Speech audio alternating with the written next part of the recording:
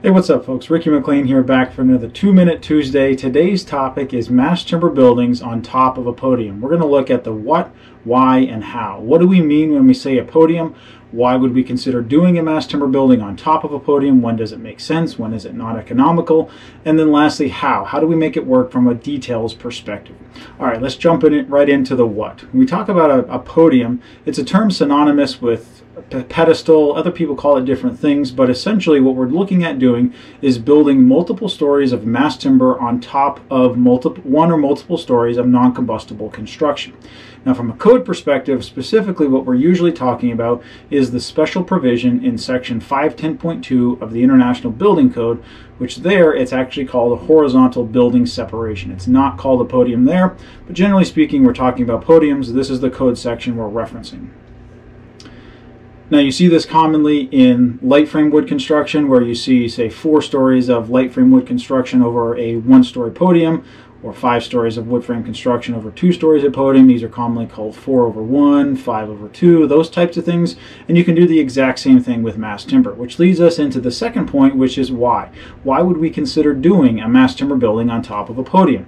Well, there are multiple reasons, but really they all funnel down into maximizing the construction type, maximizing the efficiency associated with that construction type, and ultimately maximizing the site density that can meet the needs of our project. Now, to look at this through a few different angles, one reason we might be doing this is to get the highest or the tallest allowed building for our specific construction site as the code allows. Let's say we want to do a 7-story building total. We want 6 stories of office occupancy on top of a 1-story parking garage, let's say.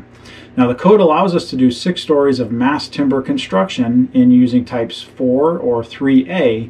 So we could do those 6 stories, but again, that doesn't get us to 7 stories, so that's where the podium provision comes in, where the code says you can count the number of stories of mass timber or light frame construction from the top of the podium as opposed to from grade. So we can do our 1-story parking garage, for example, and then do our 6 stories of mass timber office building on top of that. Now, the caveat here is that we still need to measure the overall building height in feet from grade, not from the top of the podium.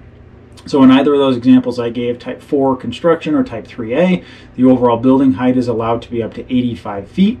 So we can do 6 stories of mass timber from the podium, and overall building height is 85 feet from grade to the mean roof height.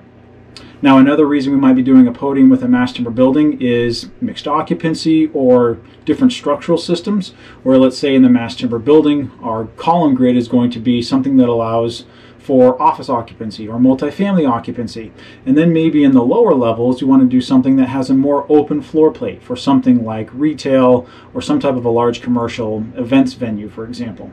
Now, it might be more feasible to do something like a podium in that example because it's acting as a structural transfer slab, where we can take those loads from above, redistribute them to columns that are spaced further out, and do that in a podium in the level below. Again, our podiums are non-combustible construction type 1A. All right, that leads us to today's third topic, which is how. How do we actually make these work from a details perspective?